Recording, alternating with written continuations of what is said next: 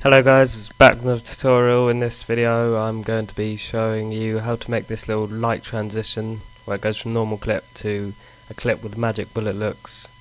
Light, what, amorphic flares is it? Looks quite cool, little transition.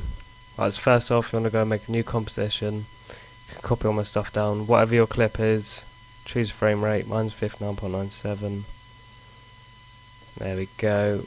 So you just put your clip in.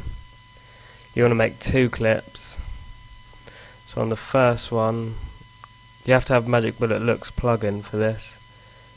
For the first one, you're going to go and add a basic color correction. Well, it doesn't look too bad. I'll just add that on just for the sake.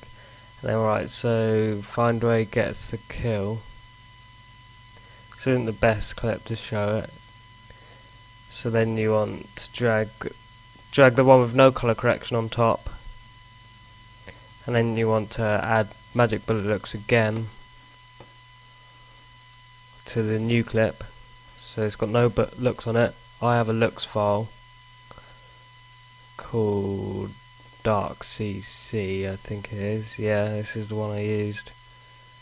So the flares, you want to add amorphic flare, which is on the side. It's on the lens, called amorphic flares. I'm not actually sure what it's called. And then you want to go to the distort menu, add CC lens to the top layer, the one with the flares, and you want to take the size all the way down to 0. Press keyframe, go forward maybe 15 frames, doesn't matter, then go to 100. Or go even more. Just do it until it looks normal, and then I'll RAM preview this. This is really simple. Next tutorial I'll probably do the blue light gun maybe. Oh look, you see there in the middle of the screen there's a dot. So we want to open up, press E to open up effects for the layer. So you want to go to it and make it 0. So now it won't appear.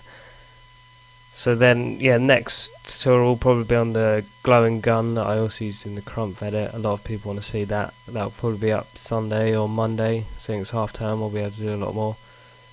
There we go. You can do it quicker or slower, depending on how fast you want it to be. A little preview here. Good. And then all I did is just add in a, I think it's a swoosh transition. No, swoosh. Is it swoosh? Swoosh, it was one of these. They're all sound effects. You want a fast one if it's going fast, if it's going slow, so it goes whoosh and does it. Yeah, me being an idiot here. Right, so then that's it pretty much. So you can just mess around. If you want the flares to be a different colour, you go into your Magic Bullet Looks, then just mess about with that, change the colour if you want it to be blue, purple, whatever, green. Right, so yeah, leave in the comments what you want to see in the next tutorial. Oh wait, actually I've already said what. Just leave tutorials that you want me to do. If that makes sense. Yeah, if you want to see anything, link me to a video that you want to see. If I can do it, I'll make a tutorial. If you want to watch my last episode, click the annotation in the top left. Click the annotation in the top right to see my next one when it's uploaded. And also, can you please check out my editing team, which is Creative Media. The T is a 7 in Creative. It's in my box. Some pretty cool people in there. Try to get it to like 200 subs maybe. Would be good. I'll leave a link in the description. Also, I've got a video partnered, so I'm going to leave that. One of my tutorials got partnered, so that was quite good.